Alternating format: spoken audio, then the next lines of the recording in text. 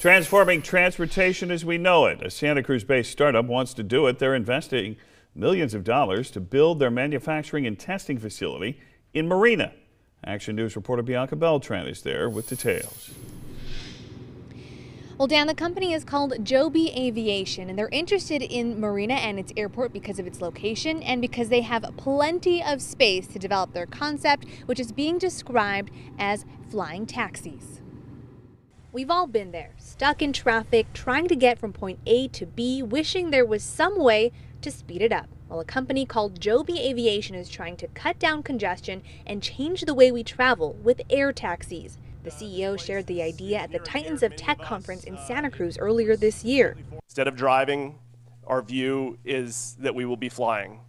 And specifically, the notion is that with electric propulsion, aircraft can take off and land like helicopters, but be much more quiet and much faster. They plan to build a manufacturing and testing facility at the Marina Airport and could start moving in as soon as next month. Here's where the planes come in and out. Here's where the existing buildings are. They will occupy some of those buildings temporarily while they go into construction north of the airport in this aviation development area.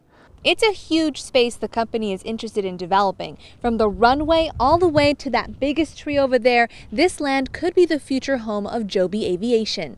This is planned to bring 1,000 to 1,500 jobs within the next 3 to 7 years.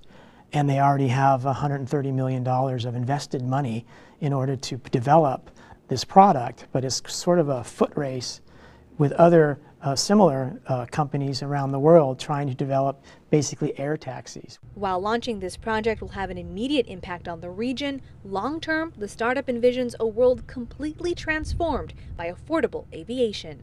It's not just transportation, as all of you know. We cover massive swaths of our cities with roads and parking lots. And if you just fundamentally change the whole fabric of 20th century society, we can dream of a civilization which is far more exciting to live in. And they're not the only ones going after this goal. We reported about 2 years ago, another company, Z Aero, is testing a similar concept at the Hollister Airport. But you heard from the mayor of Marina how much Joby Aviation is investing in this project. And they tell me that they are planning to be here in Marina for years to come. Dan.